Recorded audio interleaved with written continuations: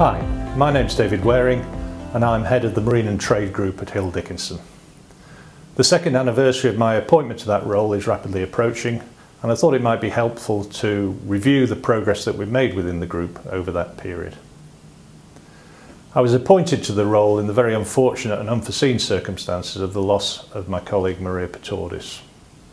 At that time, the firm decided to make the role a full-time appointment, indicating the real commitment that the firm had to the marine sector and to the various teams that we operated in that field.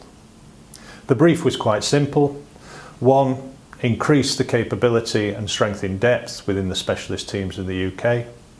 And secondly, to increase the overall operating scale of the three international offices in Piraeus, Hong Kong and Singapore. To that end, we set about on a strategic recruitment campaign. In the UK, into the shipping team, we were fortunate to recruit Siri Duddington and Tom Burdess from CJC. We also recruited Beth Bradley from Clyde's and Kevin Austin from Norton Rose. In the commodities team, we were able to recruit Mark Aspinall and Paul Sinnott from Eversheds and John McAnally from Reed Smith. In the international offices, we set about pulling together an international ship finance capability. We were fortunate in acquiring Jaisal Chauhan's team from Holman Fenwick and Willan and SD Choi and his team from Norton Rose in Singapore. Added to that, we recruited Anthony Cowie in Hong Kong. On the litigation side, we also recruited Edward Liu from Reed Smith in Hong Kong.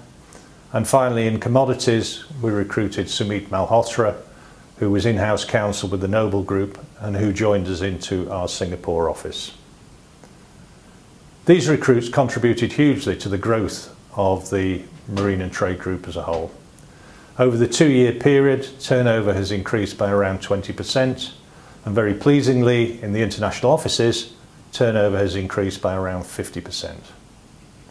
This growth has provided us with a very strong financial platform to take the development of the Marine and Trade Group forward in the future and to enable us both to attract the best talent and to retain that talent once in Hill Dickinson.